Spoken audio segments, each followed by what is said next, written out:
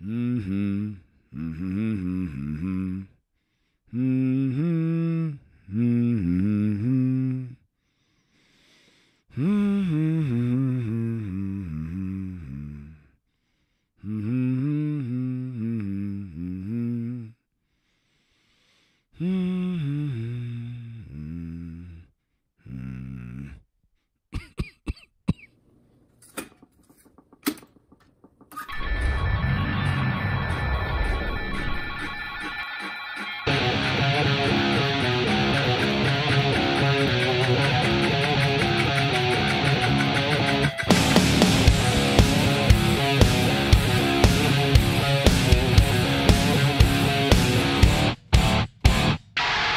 What's up, everybody? It's Sully, and we are back in the man cave. It is Hometown Sessions, coming to you live somewhere in New England from my dingy little house that has no one in it ever because of COVID. Fuck you. Thank you very much.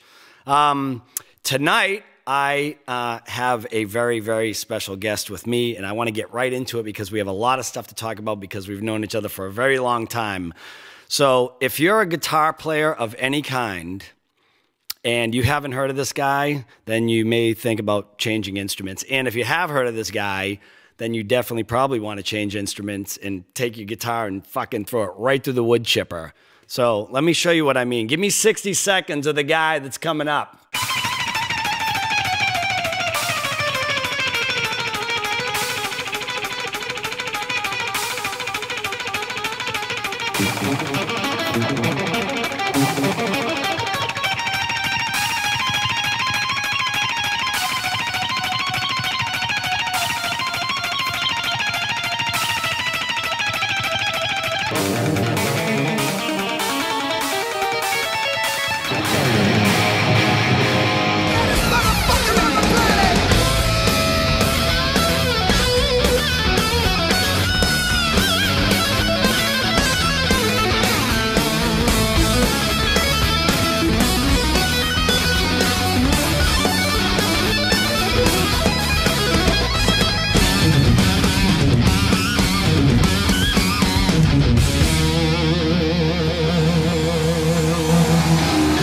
Everybody, please welcome to Hometown Sessions, Mr. Nuno Bettencourt. What's up, buddy? Where's the applause? That was it. I built it in. It was the audience. I'll do it myself. It was the live applause. Dude, I got to tell you, so for anybody watching right now, Nuno, I mean, this guy has played with everyone from Janet Jackson to Rihanna to Perry Farrell, and the list just goes on and on and on. But I'm really happy to have you here because ultimately you're just my friend, man. So thanks for coming on board. Right, man. I appreciate it. Thanks for inviting me to the man cave, man. I feel privileged. How you doing out in sunny California where the weather's always beautiful? Yeah, man. It was a little bit cold last week. It dropped down to like 68 or 69 or something like that. So we had to put up cold. Turn on the heat. Yeah, 69, poor guy. It's terrible. Look, I've been lucky, blessed, and fortunately, we don't need to get into it, but knowing the state of affairs, unfortunately, there's a lot of people out there struggling and suffering, and people are sick. But you know what? I've been blessed being here at my studios here at home. So I just been working, man, and been writing and creating and getting through all this while being able to be a musician, be an artist, be a writer. So I've been lucky, man. Perfect. Yeah, I've been doing the same thing. I'm just trying to keep myself busy. That's why I have fucking NBC studios in my house right now because I'm bored. That's why I'm doing this. I'm bored and I'm helping people stay entertained, I hope. That's good, man. Yeah, but so for those of you who don't know, Nuno is no stranger to the New England weather either because you spent many years here, right? When did you actually come here? You came in from Portugal? Is that right? Yeah, I came off the boat. I stepped off the boat back in 71. Back in 71. Seriously. And is that like Prohibition days? Speaking of Prohibition. Yeah. Back in the 1900s, for sure. Back in the 1900s. And I, never left. And listen, at the end of the day, I'm a mass boy. It's really my home in here. It's not a home is a frame of mind, not a geography, and that's Massachusetts, man. I want to remind you about a couple of things. So me and Nuno met back right around, it was like the summer of 90. And I remember this because I was living in North Carolina before that, doing some stuff when my mother dragged me out of the New England area for getting into way too much trouble. And then I came back summer of 90, which is when I met Paul. And I started to get turned on to you guys because you were just about ready to release the Porno Graffiti record. Wow. And yep, and so me and Paul had become friends. Paul Geary was the drummer at the time, who is now Godsmack's manager and has been our manager since the beginning. But it was crazy because I was young and I was super desperate to like do something in music. I hadn't gotten a deal yet. I was like just a young, desperate, musician kid sleeping on my sister's couch and bumming $5 for a pack of cigarettes and eating oodles and noodles and convincing very large women to take me in so that maybe they would feed me a steak and playing gigs for like $50 and a case of beer. Hey. And then I met you guys, and I got to tell you, dude, like seriously, I know we've been friends for a while now, whatever, but I really was starstruck by you guys because you were in it, man. You were like, you had released your second record or you were just about to, and just to go to your shows, and it was really larger than life for me at the time, and it became a real big inspiration. And I know there's one thing that I don't even know if you have known over the years, which is the drum battle that me and Shannon are known for doing was all spawned. It all kind of was birthed through being inspired by what you guys used to do back at that time when you played percussion. Oh yeah, exactly. Yeah, I think I'll take you one further. When you gave me later on when I was doing a solo album, you gave me an opening spot and on one of your shows up in, I think it was up in New Hampshire or Maine. I couldn't remember. But yeah, Bush played with us too, I think, right? Was it Bush? And I remember going up and watching you do the jam on the side, and I was like, wow, man, that's cool. It might. And then I was like, wait a second, those are my fucking old congas as well. Painted them black. Fucking Gary took the fucking congas. Stole all that shit. Yeah, but that really, I don't know if a lot of people know that, but people always like, well, how did this thing come about and how did you guys design this thing? And I'm like, well, honestly, it's just over the years has been carved and tweaked and polished and added to, and, we're always trying to reinvent it and make it better. But it really started by, I remember seeing you guys, I think it was at the old, what's now the House of Blues on Lansdowne Street in Boston. You guys were doing a show there. I don't remember what the name of the place was, but do you, maybe by the way? Like Mamakin or something? No, it wasn't Mamakin's. It's where it was, I can't remember the name of it. I don't know if it was Avalon or something like that, but probably Avalon. Yeah, Avalon. It was one of those places and it had a decent sized stage. And I remember seeing you guys doing it and I just thought it was so cool. And I started thinking, why am I not doing something like that? I'm a drummer and I got a great drummer with me. And why are we not like doing something really elaborate? And that's how the whole thing was birthed, through that little jam you guys did. Hey man, I'm a bit of a frustrated drummer. It's one of my favorite things to do. Listen, I love playing guitar, but getting on a kit is got to be the most fun thing to do for any musician if you can play. It's just physical, and you keep the groove in the pocket, and you get to just have so much fun. It's such an expressive physical instrument. Well, everything's rhythmic too. I mean, when you think about it, it had to have been the first instrument created. Somebody at some point stomped their feet and clapped their hands, and that was, it's primitive, right? I mean, it definitely came around before guitar or anything else, piano, whatever. So and it affects. I tell people all the time, when we first started, or after like the first couple of guitar magazines, you do a clinic or something, goes like, what do you got for advice? The first thing I'd say was like, learn how to play drums. And they looked at me like, I thought you were going to show me like some scales or something. I'm like, no, drums. It's rhythmic. The way I play is basically all percussive because I play drums. The way you have a pocket when you play with your band, writing, everything, man, drums are the center of it all. So it's good. It's good to know. And then I realized when I met Eddie that he was a drummer first. Like almost all the guitar players that I know that I love can sit behind a kit. And I wanted to ask you about that too, because again, over the years, we've just become really good friends, and we don't really get into these conversations about music sometimes, but because it's always the thread of this specific show, I always wanted to ask you too, like, is Eddie your main influence? Like, was he your main inspiration as you got into guitar? Because you have a lot of similarities, and I mean, I think anybody who knows you knows you're a monster player, and you're really amazing, but there's a lot of similarities. And I tell people all the time, I'm like, if Eddie Van Halen didn't exist, I really believe you would be the dude that like people would think is the Eddie Van Halen of that time. And so, and I wonder if the there's a good styles. reason for that. If Eddie Van Halen exists, Nuno wouldn't exist. That's So why. he was your guy. Yeah, look, Like I Neil think Peart was my guy. I was just curious. Was he your guy from the beginning, or was this someone first before him? Yeah, I have to say there's a moment of, we have these sit downs sometimes out here at the old Rainbow. Once in a while, get together with Morel and a couple of guys, and they always say, "What is your Mount Rushmore for you? Yeah. What is your Mount Rushmore guitar players?" And when we talk about that, we talk about not just the ones we know. There's many going to be left off, but what are the ones that fucked you up? Yeah. To the point that's like, stop everything, get in your bedroom for 18 hours a day and study it and learn it and just want to be able to do it. And obviously, and there's that, and then there's the guy who made you just want to play drums. So in the beginning for me, play guitar. So in the beginning for me, I think it's like, I look at, like, I used to just stare at Aerosmith records. I used to just stare at Joe Perry, because that was just turning you on to rock and roll. Like, I want to do that. I want to be able to play rock and roll. And of course, and then there was Zeppelin, and then it was like fucking Page, but it was all of Zeppelin. You know what I mean? It was the whole package. Same thing with Aerosmith. Those were the bands that first were like, obviously Beatles, Zeppelin, Aerosmith, in a nutshell, some of the greatest to go like, I want to do this.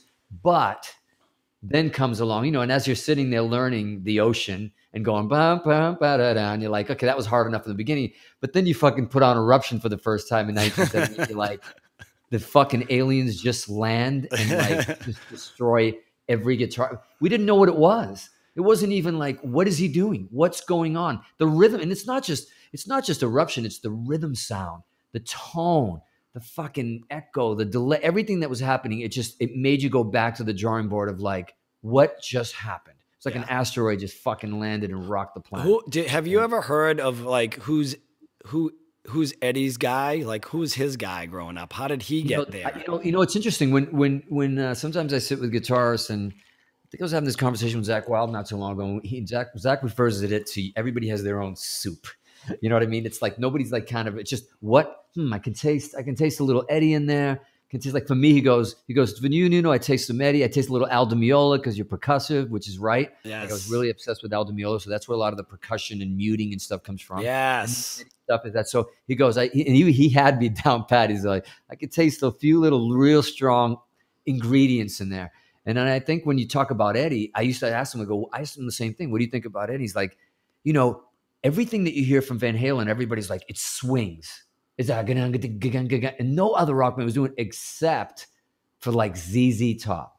They used to do a lot of that stuff, and they did a lot of ZZ Top, and they did a lot of that old classic kind of rock and roll. So for me, Eddie, it's like I definitely hear a lot of that rhythm side, Billy Gibbons kind of stuff, and blues swing kind of stuff that was happening. But I can't say that I know exactly that guy influenced Eddie more than somebody else, because Eddie was so distinctly him. Now, I know they played covers, and when we play covers, that's where we learn everything. That's our university. Sometimes we don't know, you are what you eat, and we don't know exactly what that is. Like, I might be obsessed with somebody, but then you're going to hear other things and go like, where the fuck did that come from? And it could be just, I grew up on Genesis. I grew up on, when you talk about the jam that you saw us do, for me, I remember watching Phil Collins on stage doing like Chester Thompson, right? Yeah, Chester Thompson. And they were doing the trading stuff, and that's where I got it from. Yep. And I was like, that is badass. That's cool. And so, and sometimes people go, Genesis, really? I'm like, it's all in there. It's all, we have probably 100 to 200, like a jukebox in our head that we might just pull on a song, and you might hear it. When we did 3 sides to every story, but it's like, holy shit, man, you're doing like some progressive. And I go, those roots are in there, Kansas and Genesis and all the prog stuff that I listen to, Yeah, so it's funny that you bring up the muted stuff too, because I really have identified that with you over the years. Like, to me, that's one of your signature things, is having that. I love that. And it's because I'm a drummer, it's like I'm super percussive myself. And like, I love that. But I was going to say too, do you think as being, the guitar player that you are at your level, is the swing kind of tempos the most favorable kind of tempos to like solo to, do you think? Is it part of that, you think? No. Not for me, because really I think we did like 1 or 2 in our history of like actually, proper swing rock stuff. For me, it's always been more that kind of pocket, the funkier, kind of straight 4 on the floor funk kind of pocket that we always did. you know, with stuff that was like It's the Monster, Cupid's Dead, or things like that. That was my pocket to solo on, and I always felt really good there. The swing stuff is like, when you bring that up, man, that to me is harder because it's patient.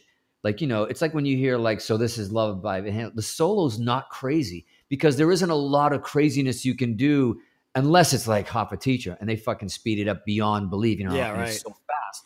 Then Eddie, I think we jammed that one night at Key Club in Sunset with we did. Steel Panther. Did we do it at your birthday, at your 50th? Oh my God, I almost forgot about that. We did. That's right. Yeah. So tell me when, because I swear to you, these are some of the things I don't even know because I never thought to ask you or Paul or whatever. But when did Extreme actually? When were you guys actually born? When was the band actually born? Got to be 84, 85. Wow. Right around that time too, you had done something with Janet Jackson, right? You were. Did you co-write that with her, or was it just the solo you played on it? She was a label mate. She was on A&M. We were on A&M. Oh, right on. We were out here recording Porn and Graffiti in the Valley in LA, and I get a call from the A&R guy. Guys, look, she's done some other stuff. Vernon Reid tried playing on it, doing all this stuff. I think he did his own version, so they had like 3 or 4, and she really, you know, digs your stuff and your vibe because we were kind of like a funkier band. And so we interrupted the Porn and Graffiti sessions for a night and set up the studio. And Jimmy Jam and Terry Lewis, who I loved as producers, were coming in, bringing the master in. And they said, it's Black Cat, and they're going to do it great. I'm sitting there waiting. They come in, and then comes in Janet. I'm like, fuck. Yes. And you were like, yes. Yes. And you know how it is in the studio, in the control room. It's like you're standing playing, and by the way, during those years, Black Cat, those years, Janet just stupid. She had just been on the cover of Rolling Stone with her somebody holding her breasts out, like doing the smoke show. Thing. Yeah. So did that and ended up being on the single. I just, you know, rocked it out, and it was kind of cool. It was the first.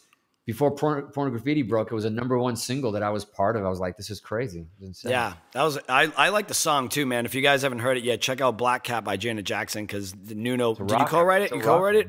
Or just no, I didn't co-write it. Just played the guitar. Yeah, cool. Yeah, on the whole song though. Yeah. So I want to get into some nitty gritty stuff here because again, all these years later, just from getting to know you guys over the years, becoming friends or whatever. So I'm going to tell you a quick story that you're going to remember. So I don't even remember what year it was. It had to have been early, I'm going to say early to mid 2000s. Mm-hmm. Godsmack had come through. We were on some kind of break or we were recording something in LA and we were staying at the Wyndham Hotel across from the Whiskey. And you were doing a project with Perry Farrell from Jane's Addiction. And we all went to the Key Club, I think, to go see Steel Panther or something that night. You know where I'm going with this, right? Yeah. We opened for Steel Panther, didn't we? Who did?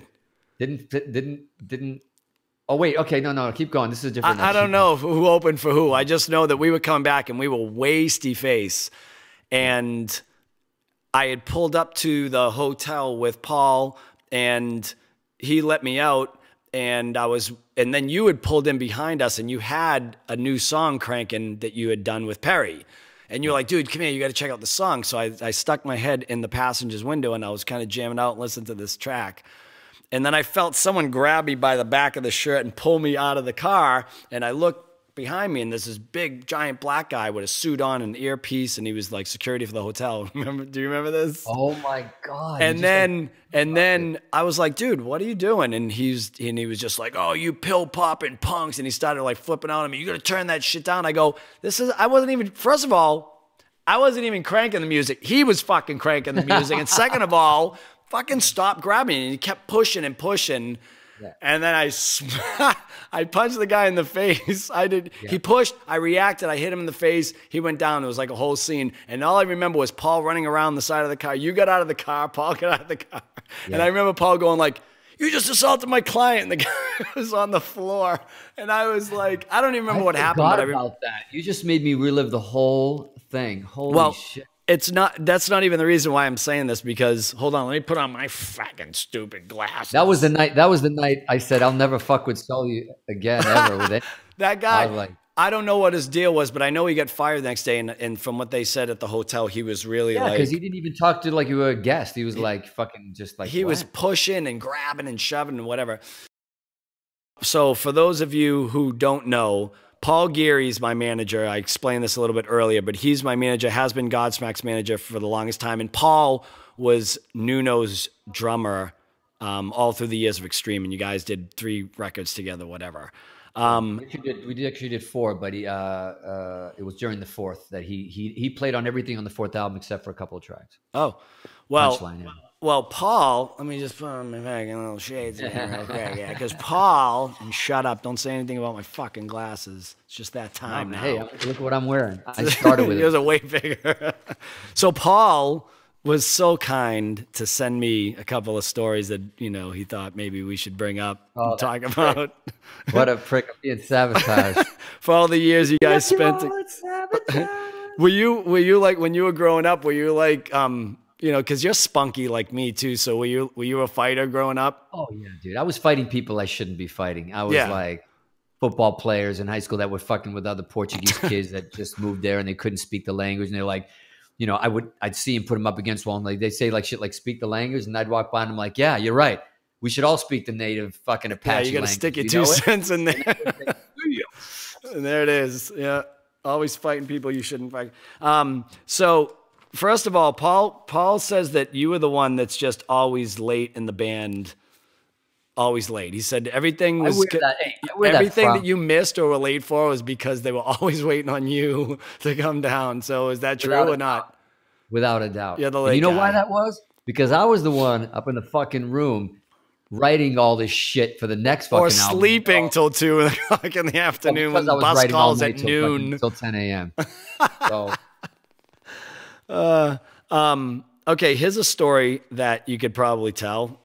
Do you care to tell us the Sebastian Bach story when you guys were flying back from Russia on the plane and the pilot came out to take away Sebastian's Jack Daniels? By the way, I'm gonna get him on this fucking show because he's one of my best friends and that dude makes me laugh more than anybody. Oh yeah, dude, I love Sebastian. So either you tell it or he's gonna tell it, but I'm gonna have both of you tell it. Probably have 2 different versions because one of us is a lot more, and I'm not going to point any fingers if Sebastian was right. So wait, let me tee it up for you. So you guys are coming back from Russia, right? No, we were coming back from Rio, from doing a big stadium festival to like it was called Hollywood Rock Festival. It was and who was on the plane with you?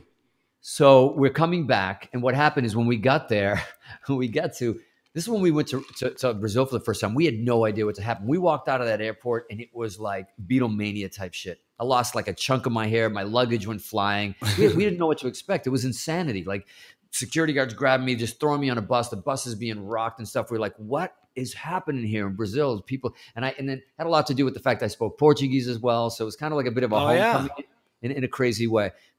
Greatest fucking fans too in the world, like passionate and just So we go to our hotels. We get all these briefings that are like, you can't leave the hotel. It's too dangerous. Can't do this. People are taking stuff, stealing things. People are a lot of poor, a lot of stuff. And, we're like, but these are beautiful people. We all wanted to go out. And Sebastian would just, say, fuck what they're telling us. Let's go hang gliding, shit like that.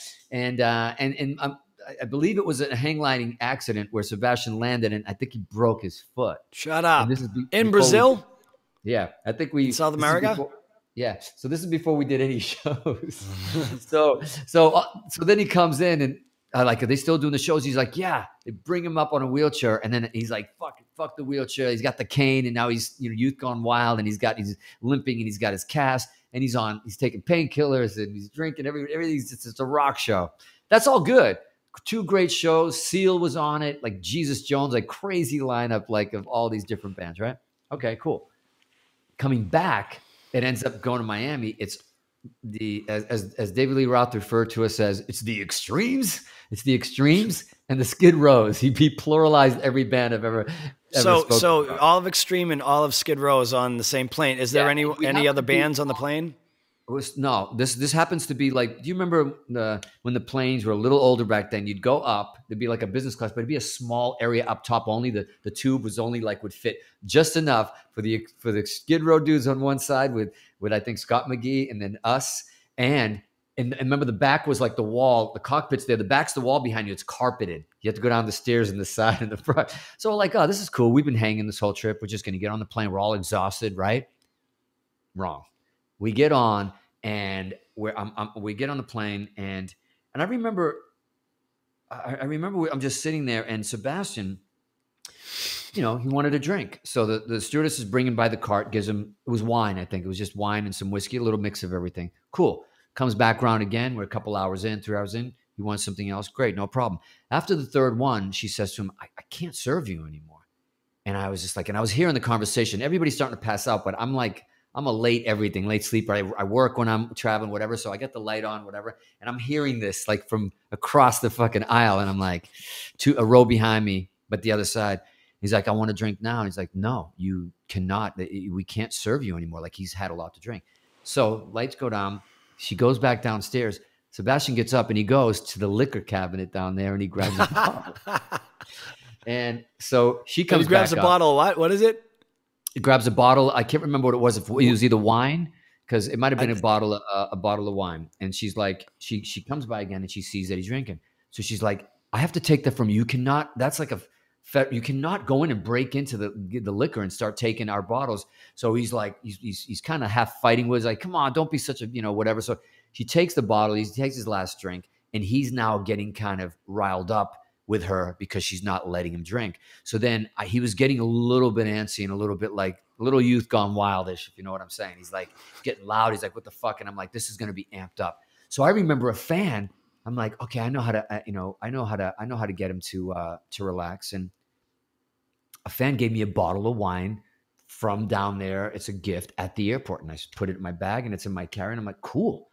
So to get him to chill, and I'll have one with him, like, hey, Baz, here's a bottle, here's a drink, whatever. So this is what I'm hearing. He's sitting there back then. You're the culprit. You gave him the drink. But check this out. It was about to go bad. Trust me. I was kind of just trying to chill him out, and I was just like, let's do it. And he was getting kind of angry because he was arguing with the stewardess like badly.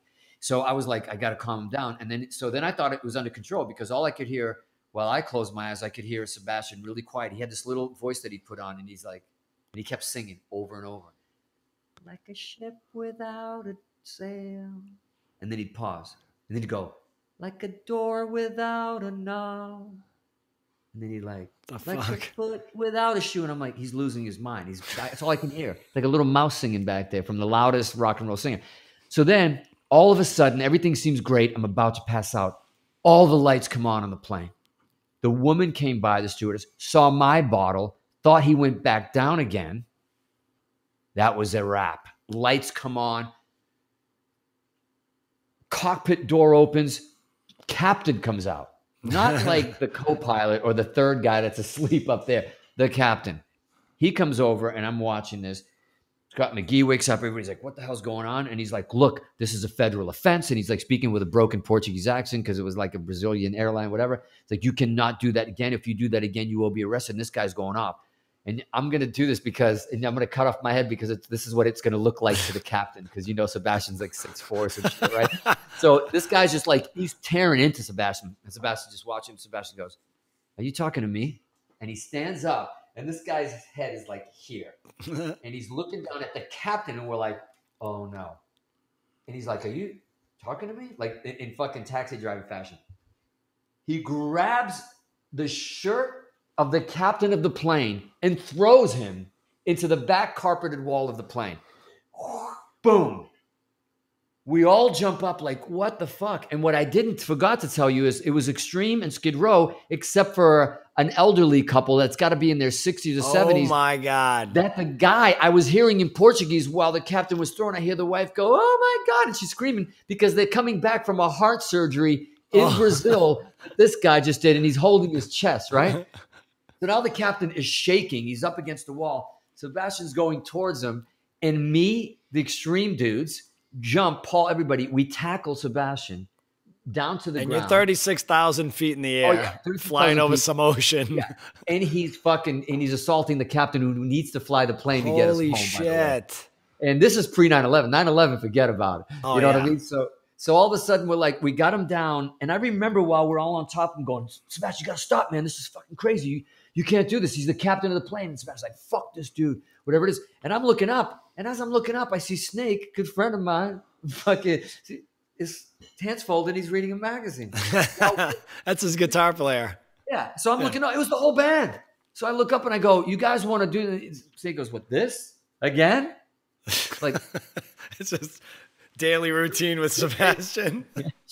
So what happened? So the plane lands and what happened was I knew that when the plane landed, no offense, Sebastian, I love you, bro, but I got up. You're like ducking out like this. I got up because I didn't want to be like, I was like, I don't want to go straight to, all I saw, I think, was Sebastian was being like wheeled away with the authorities in a wheelchair. So I don't know what happened to him after, but definitely that was some dangerous shit. And I don't know if they pressed charges or whatever happened, but that's what I remember. I have to say we were all drinking a lot and doing shit. I got to tell you, I was talking to Paul about it too, because he was telling me the story one day, and he actually had a little bit more information too. He said there was a point where when the captain came over and he was like, you can't, and he took the bottle and they were doing this for a minute. No, and then boom, he hit him and the guy went down. I'm like, oh my God. Yeah, it was insane. And this little part of the story, and maybe you can ask Paul, or you can maybe, because Scott McGee, I never asked him, but I remember being on the side of the stage, and Scott McGee, we know a manager's a manager, but like, you don't need to carry a briefcase to let us know you're a manager, right? But I remember him having a briefcase watching the band. I'm like, that's a little bit like, pretentious or whatever, thinking of my fucking 23-year-old self, So if I remember correctly, and maybe I made this up in my head, but all of a sudden, the same briefcase that I was making fun of opened up, and it was like a sawed-off baseball bat that he's the carrier on, not for the fans, but I think to take care of business with Sebastian.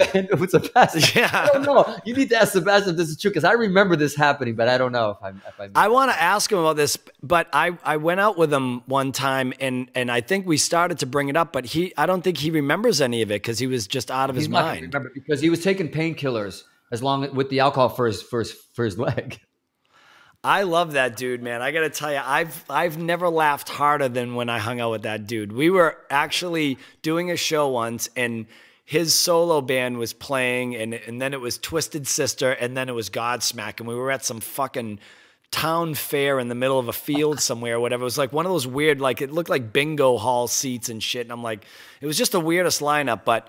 So Sebastian gets done, and then Twisted Sister's on, and I'm in the dressing room, and I'm starting to get ready, and I'm like, I told Shan, I go, I got to go see a little bit of this, because I've never got to see him, and I just, it's all these years later, and they're older, and I just want to see.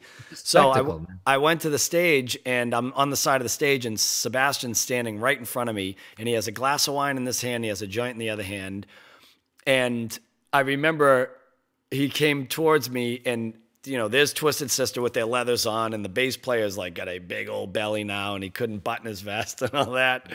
And so I leaned over at one point. I'm like, wow, the bass player looks like he took good care of himself over the years. And Sebastian turns around and he goes, dude, the bass player looks like he ate the band Twisted Sister. I was on the floor dying. I'm like, this fucking guy doesn't care. And then there's another time we're in a club, and we did this kind of celebrity jam thing or whatever. And they set us up. We were in DC, so there's all these like Secret Service guys with earpieces and shit. And we went into the bar section of the hotel, and we're in this like a little roped off area for us. And Sebastian comes in, and he's, he's always playing with his fucking hair and stuff. And in the middle of this really nice kind of club, he's smoking a joint, and one of the dudes in the black suits from like 5 people away, he's looking over his head, and he goes, hey, you can't fucking, what are you doing? And Sebastian looks over, he's like, what? And he goes, you can't smoke in here. And he goes, I'm not. And he takes this huge hit and flicks it away in the middle of this club. Hey, man, so before we go, too, I want to ask you a couple of things, but tell us about, you had contacted me early in the year when we were last year, I should say. We were still in the middle of a tour, but you were telling me about this really awesome concert that you're going to be, how do I say it, hosting, promoting, orchestrating, like something. Yeah. But I do want to tell the people a little bit about, I'm going to let you take it from here, but so Nuno has this idea, and it was ready to go. Everything was kind of like dialed in, and they were ready to launch it. It was called Concert for Earth. and it was, I believe, in the Azores of Portugal. Yeah, Is that right? Azores in Portugal. It's where I was born. Yeah. So tell everybody about it, because it's not dead in the water. It's just that No, not kind at of all. Not COVID at all. screwed up this thing too. So it's kind of on pause for a minute, and we're gonna fast forward it to. Life is on pause, right? Life is all on our pause. careers are on pause. So tell us a little bit about this first, because I really think a lot of people are going to be interested in this, and it's a pretty epic, awesome festival that I think you guys are going to do, and I'm going to be super excited to be a part of it. But tell them what it's about. Look, I mean, it's one of those things. The most important part is this: to be immersive. To not, the last thing anybody wants is a bunch of fucking artists telling you to save the planet. Go fuck yourself. It's awareness, isn't it? I mean, isn't this really what it's about? It's about bringing awareness to the planet. We're sitting around to let politicians and let Trump and let everybody else think they're going to do this for us. It's not. It's in our fucking hands. If we want our kids to have air to breathe, we got to get up off our asses and see what can we do. What are we doing? Is it our diets a little bit? I'm not asking anybody if you want to listen. If I love animals, I'm not telling anybody what they should or shouldn't do, right? What I'm saying is it's balance. Me and you talked about balance. It's about balance. We are out of balance right now. So the concert is to talk to people, to reach people, not to go to tell them to save the planet, the artists save the planet while they're going to their third house in the Hollywood Hills, because nobody's going to listen. It's the artists to stand up there and go, I'm fucking up too. I'm doing shit that I should be doing. I might be driving the wrong car. Maybe I can help. Maybe I can have meatless fucking Mondays. I don't know. But what can I do? What can I learn? What can I do to help and do my part? Because it's going to take the plan to do it.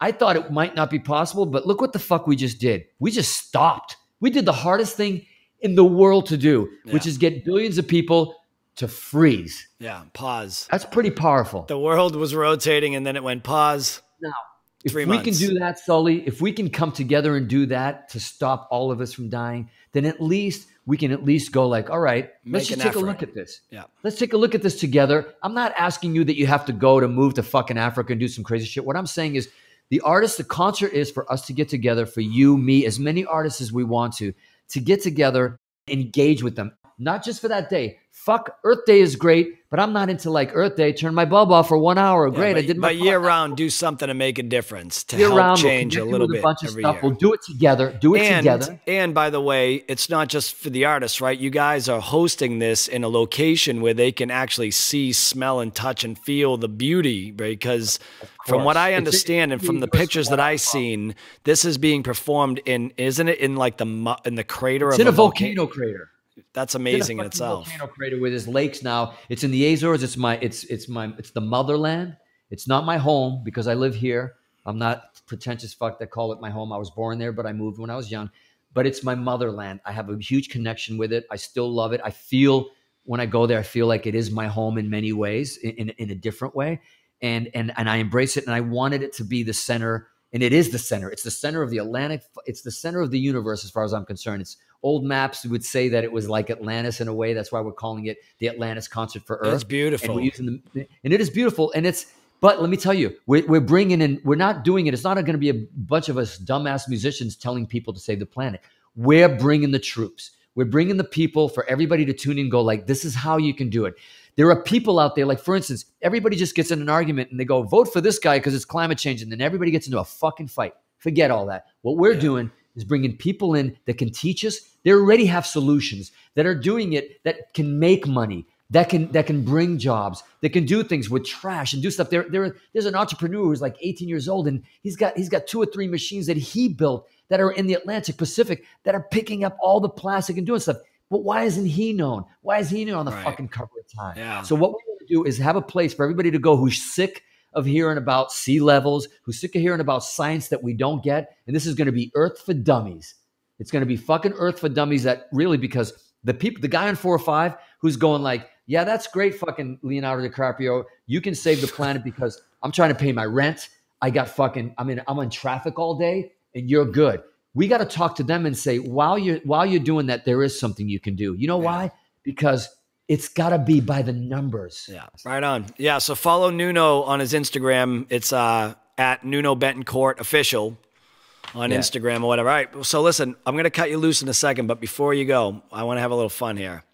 All right. I'm going to play a game called Don't Fucking Bullshit Me, because I've been there too. That's the name of the game. I just made it up. I love that. That should get a Grammy. You're the first one to play it. It's called "Don't Bullshit Me." There's only 5 questions because I can only think of 5 for now. So maybe this will grow as it goes along. But I'm going to cut you loose. I'll have the trader answer the question. These are easy. It's just about how honest you're going to be. That's all. Because I'm super fucking honest. I don't care. I'll answer all this shit all day long. I don't care. Okay. People always like, oh, you're going to say that. As long as I don't mind. You're going to offend. I don't mind hurting myself. I just don't like hurting other people if I can avoid it. But here we go. Let's try this. Well, let's see. Okay, first question. Don't bullshit me. What's the city that creeps you out the most when you tour through there? This is always one. I'll tell you right now what mine is. New Orleans. It fucking just creeps me out. Because it's not the people. It's just it's got a vibe that just fucking. And Milwaukee. Milwaukee has just got some weird ass shit going on there. So for me, those are my creepy cities. I think there's got to be something that creep when you go there. You go, I fucking hate coming here. You know what's interesting? There is one, and like you said, it's not the people, and it has a sister that does the same thing to me. Growing up, it felt like that. Touring, playing, it felt like that. Fucking Worcester, Massachusetts. Really? I swear to God. Massachusetts. Worcester. And I have family in Worcester. I used to spend rehearsing Worcester. But back in the day, it reminded me of when we had to play in Buffalo. There was something about Buffalo that just brought me so down, even though I know the people are passionate, great football fans, the food, the fucking way, all that shit. But there was something about a feeling that I used to be like, okay, this is kind of weird to me, and it's creepy to me. And maybe it's because it's so industrial and it's cold as fuck, and it's like, but Worcester used to be this like factories. The highway that went through, it was just, what is it, fucking, what route is it, 290 or whatever it is, like you go through, and it was just the houses, everything about it that I was just like, something doesn't sit well with me. I felt like it was trapped in time. It was a generation before me. I think what set me off from Milwaukee is the first time I went through there, I was touring with a band called Strip Mine. It was back in '93. And it was right after that whole Dama thing went down. And we were staying at the hotel, which was right on the same block as the fucking apartment buildings that he was in. And ever since then, I was just skeeved out about Milwaukee. So whenever I go there, I just think about weird shit, and I just hate it. Okay, so this is a 2-parter, but I'm going to give you the first part's easy. What's the sickest you've ever been on tour and played through the show? How sick were you? Like, oh my God. I mean, that's one thing I'll say about musicians, man. You know, the singer probably has a worse job because it affects his instrument, but a guitar player. I've learned that. Yeah. I learned that when I did my first solo album, Schizophonic, and I had to tour. I called Gary. I went, sorry, man. Sorry, I bitched you up for so many times. Your voice wasn't right. You're going to bed early, drinking your tea, doing whatever it is you're doing. I remember being a drummer and going like, I hated when I had the flu or something like that, because I'm like, you guys don't understand. It's fucking physical, man. I'm like doing aerobics back here on the drums, and I can't do it when I'm sick. And then I became a singer, and I went, I'll be a drummer any day with the flu, because a drum still sounds like a drum. Yeah, I remember being so sick. I'm trying to remember what show it was or what city, but I remember being so sick, like, you know, fucking God forbid. Like flu sick or puking I sound like sick? a pussy saying I got the flu because of COVID. But anyways, like, well, were you puking or shitting your ass? Vomiting out of both centers of the universe. Pissing out of your ass. It's all going down, and everybody looking at me going, you're canceling. I'm like, hell no. You don't cancel shows. Like, I couldn't stand.